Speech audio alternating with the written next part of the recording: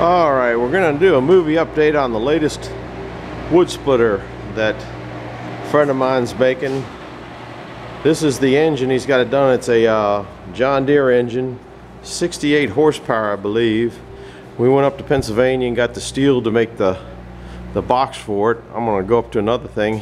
He made the hydraulic tank. He's pretty good at everything he does. He made the little engine know what's going on box. Coming around here to this side, we've got the fuel filter. Right now he's just got that as the gas tank. We're going to make another gas tank. New alternator, one wire GM alternator. Mounted the air cleaner up here. It's a radiator out of a Dodge truck. Here's part of the oil cooler here. Maybe I can get around front and see the oil. There's the oil cooler. We're still going to put bars and stuff on there so you can't hit any of that stuff. Trying to get around here. So that's what the engine looks like. The engine thing got a little muffler up here. Looks pretty good.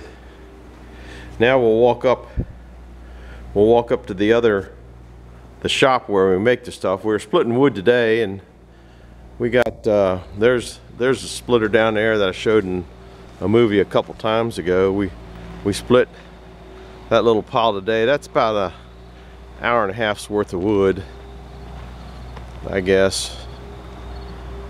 It splits pretty good. Then coming over here, just more junk around here. We got to walk up to the other shed. I would make it 2 movies, but once again, I don't know how to cut and splice and edit and stuff like that. Here's a guy coming down with a Bobcat now, getting something.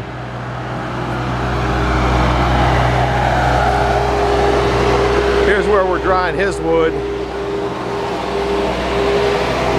The sun cooks this just like an oven in there. Solar heat in there. I don't know how hot it gets in there, but it cooks the wood in a fraction of the time. Here's a little forklift somebody just gave us. We do everything on junk that people give us. Truck down there he redid. Go up and show you some of the parts up here for the new wood splitter that's being made. It's a box wood splitter, trying to increase the speed of things. Uh-oh, I got a radio going I have to turn out. I'm not sure if I know how to turn this off. Hold on a second. Well, I learned how to turn it down.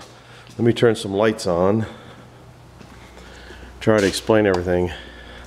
This cylinder here, he's got a pair of those cylinders there. That's going to be lift the table, because we're building with a table.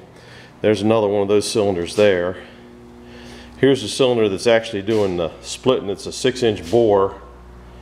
This is the head of the splitter. There's the pinholes for it down there. Okay, and then you go back here. Let's see what else is back here. Here's where we're making, turn on some lights. This is the splitter itself. This stuff is this stuff here is 4.5 inches high, and I think 1.5 inches wide. And here's where we're drilling and tapping. This thing will get drills to put a guide on it.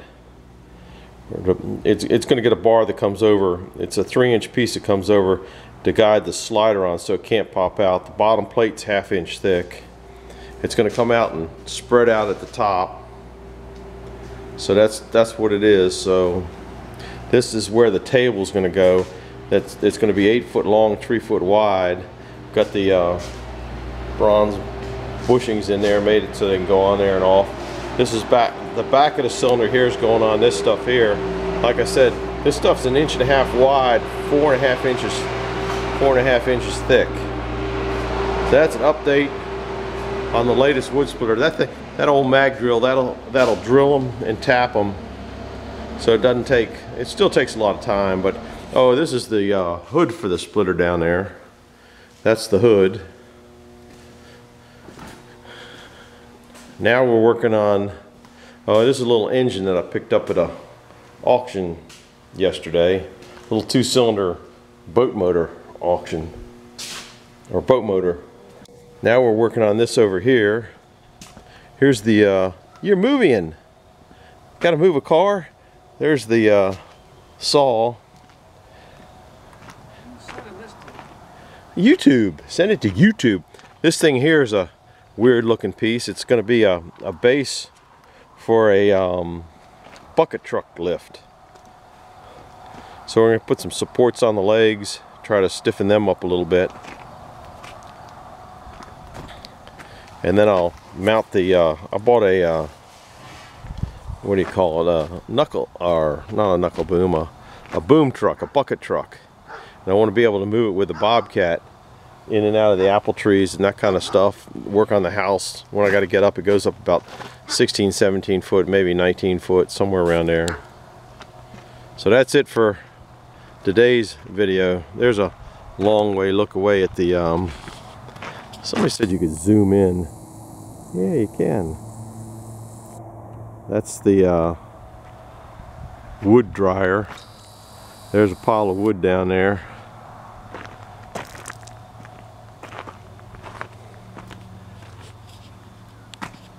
There you can see the wood down there now in the distance. That's about it for today.